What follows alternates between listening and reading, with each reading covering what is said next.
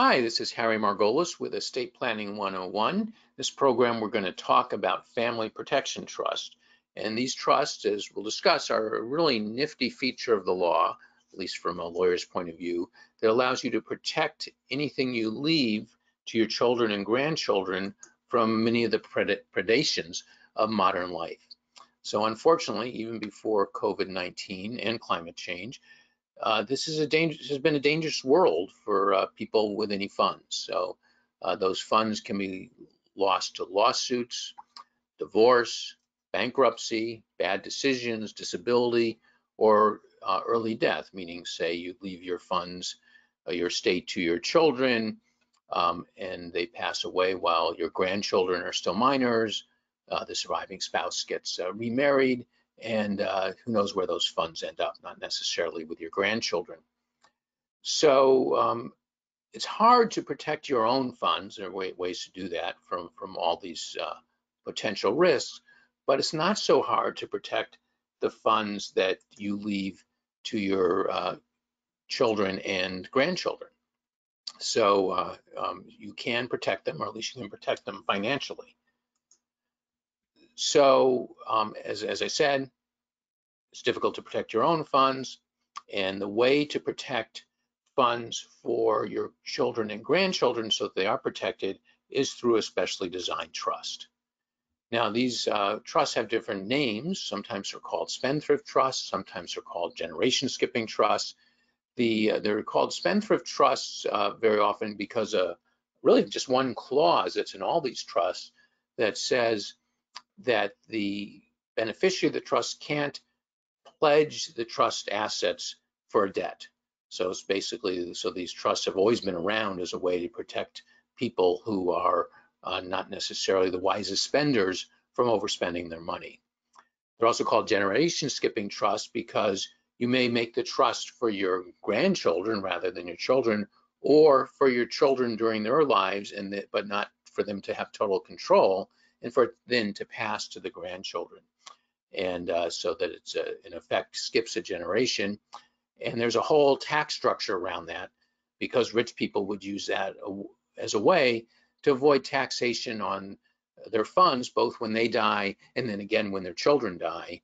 And when they were all setting up these trusts, Congress thought they were getting away with too much. So now there's a very complicated generation skipping trust.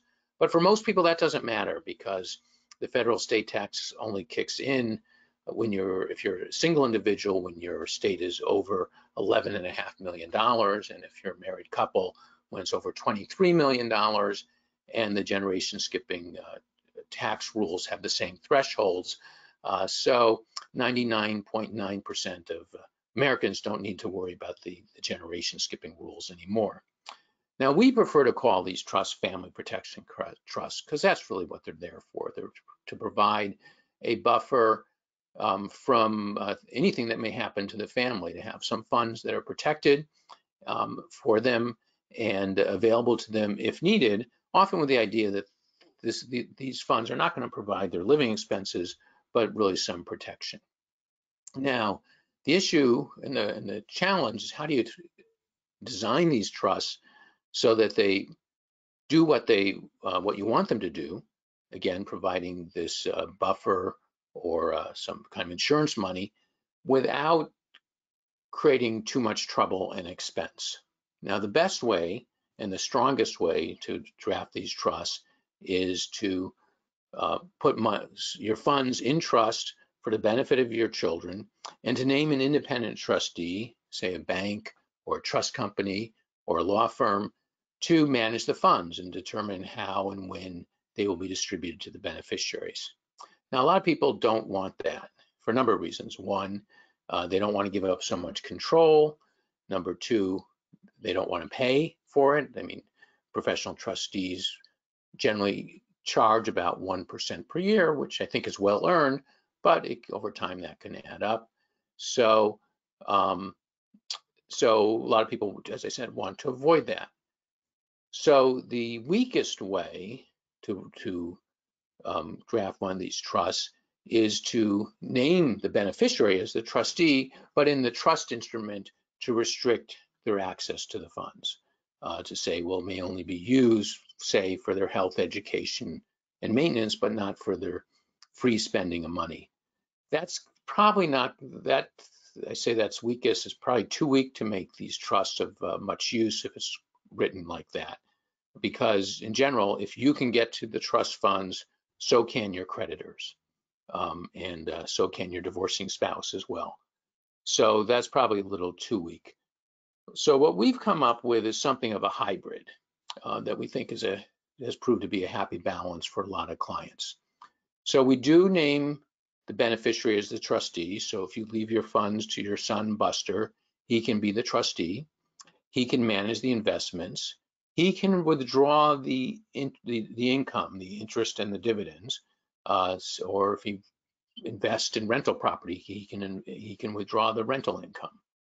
But he can't access the principal. So if he wants to dip into the principal, he at that point he has to appoint an independent trustee. So the independent trustee then would share with all the management duties and could, in its discretion, distribute the principal. So this works, at least on paper, but takes some education, because the reality is if Buster wants to withdraw the principal, nobody's going to stop him from doing that. The trust says he's not allowed to do that as the sole trustee, but if the money's sitting in a bank and he writes a check from the bank funds, the bank doesn't know that he's violating the terms of the trust at that point. And if he starts violating the terms of the trust, then it loses its protection, because again, if he's using the money freely, his creditors can access it as well, or his spouse, in the event of divorce, can also access it. So it's a little bit risky, this approach, but we try to make it work through education and to try to explain to the trustee that he must follow the rules if it's going to work.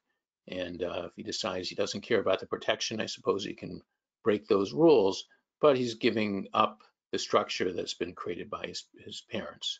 So depending on the situation, clients choose to do it in this fashion, or if they have a child who really does need the protection and really can't be trusted to manage the funds himself and to follow the trust rules, then they go with an independent trustee.